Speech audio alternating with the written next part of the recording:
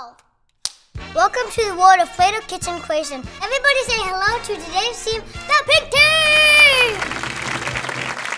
This is how it works. I will reach my hand into this bowl and put out a card at random. A contestant has to make whatever the card says. They have to do it before the clock runs out. I had no idea what they were gonna make us do. Today's challenge is... create 3 Play-Doh treats that are completely different shapes. We had to make 3 shapes, and I didn't know what to make. Pink Team, are you ready? Yeah! Okay, on your mark, get set, go! I've always wanted to use the magical oven. I pulled the handle and the Play-Doh muffin rose like magic. That's so cool! I made the toppings red and blue.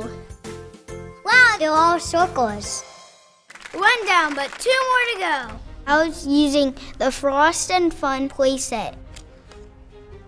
I made a square Play-Doh waffle. Look at them go!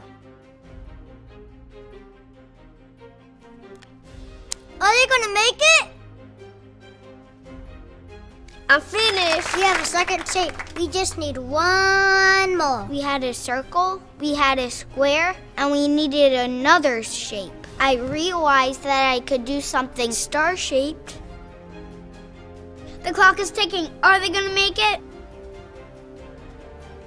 I'm almost finished. I'm done! Time's up. Wow, they made it just in time. They did it. They made a circle shape, they made a square shape, and they made a star shape. We just made it. We did it, and I'm exhausted. This has been another exciting episode of Play-Doh Kitchen Creations. Bye-bye. Playsets and additional candy sold separately. Everybody, that's a wrap.